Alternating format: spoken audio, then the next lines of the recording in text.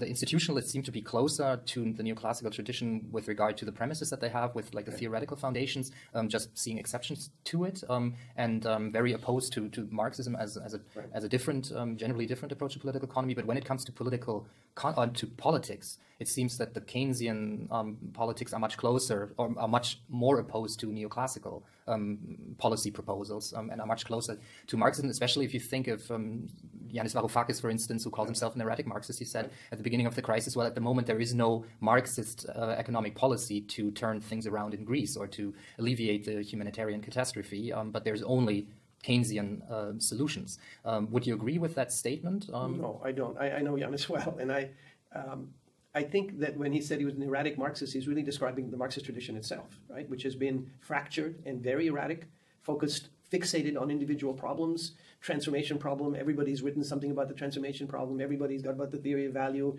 But how many Marxists have written about the theory of exchange rates, which is a central issue now, or about the theory of productivity, or the theory of interest rates, or the theory of capital flows? Not just the description, but the theoretical foundations of that. They're quite few, and often they focus on one thing. So he's right to be an erratic Marxist, because there isn't anything in the Marxist tradition would provide a systematic framework. That's one of the things that motivated me all along, was to say that we cannot just ad hoc invent for every problem a solution without recognizing that that may contradict something else. We have to have a framework that is systematic. And this is where the neoclassicals are ahead of everyone else. However they do it, they have a point of departure, a fictitious one, but one where they begin from and measure their outcomes and their departures from. Keynesians don't have that for the level of this kind of detail. They have the idea of effective demand, but when you come to the microeconomics and the theory of prices and all that, they don't have anything systematic. Post-Keynesians have something systematic, which is monopoly all the way through. But then, in my opinion, it's tied exactly to the neoclassical story by inversion. They say competition, we say monopoly. And I think that's a trap. So again, part of what I try to do is show that there is a way to explain the phenomena that post-Keynesians talk about. So when someone like Varoufakis says, well, he's an erratic Marxist, he's, I think, is making a true statement about where the Marxist tradition is, which is that it had devolved into a series of partial inquiries and partial answers, which and actually you can't add together in any systematic way. And I think that there is a virtue to having a framework that is grounded in actually what Smith, Ricardo, and Marx were arguing about and talking about, and can encompass Keynes and Kalecki in a systematic way without there being any sort of new stages of capitalism or departures from the foundations. And so that's what I tried to do. And it took a long time because I had to do the empirical work also. I had to do not only the theory, but the empirical work. But if it's true, then we have answers to the kinds of questions we were talking about. For instance, what can you do in Greece? You can certainly do something in Greece. You can do a lot in Greece. Within capitalism, you can't just do anything. And so that's where the understanding of how capitalism operates comes into direct play. We have to know the limits and, on the other hand, the flexibility of the system. It's not infinitely flexible, but it's not a rigid system. We have to know how the limits begin to assert themselves when we approach them and be prepared for that. And I mean, isn't it also, do you think it would be something that the Marxist-oriented left should strive for, to develop policy proposals? Because in the end, so much depends on politics itself. Like that it depends on, you know, for instance, with Greece, it was a government was elected from the left that said we can stay within the Eurozone, but at the same time break with austerity. And those two demands were politically incompatible because of the makeup of the European Union and the relationships of forces within the European Union. So it was something that had to be learned. Like there was no way, as Lapavitsas would have wanted, that there was a Lexit, like a Brexit from the left, because the Greek population was not prepared for like a sudden devaluation of the drachma, and then like a deterioration of the humanitarian crisis because of medication would have been more expensive, food would have been more expensive to be imported. So like it seems that it's difficult from a Marxist perspective to even try and find solutions to some of those questions. I would say it's difficult in part because we don't have much of a systematic understanding of these concrete phenomena and these concrete reactions. What happens when you have a devaluation?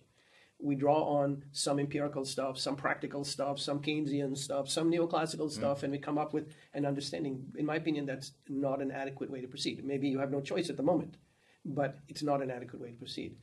The other side of that, if you do have a framework, then you can prepare for the actual outcomes. If the framework is adequate and is able to understand what you're going to get, then if you want to venture that path, you have a better preparation and also better possibilities of the twists and turns in that path. Now, I understand that politics can often be decisive in these things. You may not be able to do what you want to do.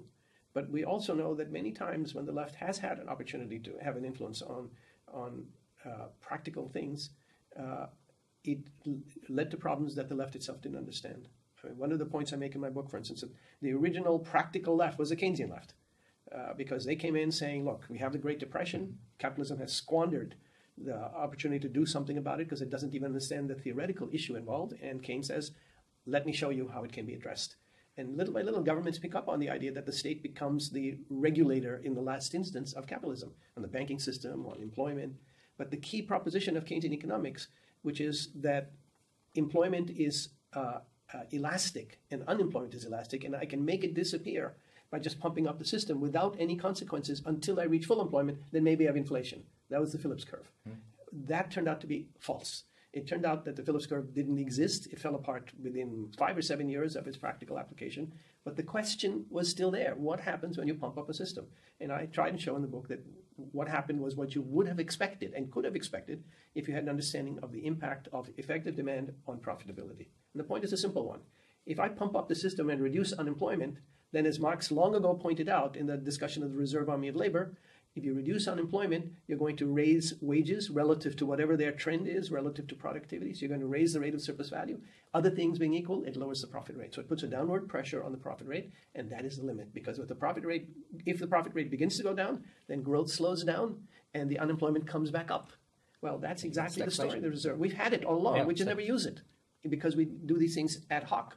And so we put these things together, then a picture emerges that helps explain why Keynesian theory was knocked off the pedestal also by its failure to explain inflation coming back and unemployment coming back at the same time. But that's something that can be explained. If it can be explained, then hopefully we can at least deal with the options as they appear and accept them rather than being taken by surprise. And it also, although from a Marxist perspective, one could say it showed the limits of Keynesianism, that there was a dialectic or a dynamic within Keynesianism that got it into a situation where it either had to move forward into a direction of invoking the question of property, of private property and private capital accumulation, or in the neoliberal direction of recreating competitiveness and profitability by hampering down on trade unions and that's right. And I think Keynesians never really accepted Keynes' own ambivalence. Keynes is clearly pro-capitalism. There's no doubt about that. And he believed, at least said he believed, that if his policies were put into place, capitalism would be like what was taught in the textbooks, an ideal social institution that provide justice and equality and democracy and full employment. Well, whatever it did about the others, it surely did not provide full employment. And that is a difficulty that Marxists and the left in general, because I don't see my book as a Marxist book, though anybody reading can recognize the influence of Marx, but also of Keynes, also of Ricardo in the theory of relative prices, Smith on exchange rates. I tried to put together a coherent framework. But anyone on the left or coming from anti-neoclassic economics would have to address the same questions. How much can you go within this system?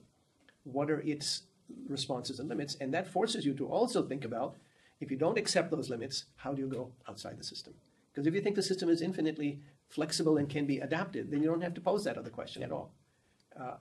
And that's one of the things that came up in my presentation yesterday. Most of the questions were not about what I was saying. They were about the implication. How do you go beyond the system? And do you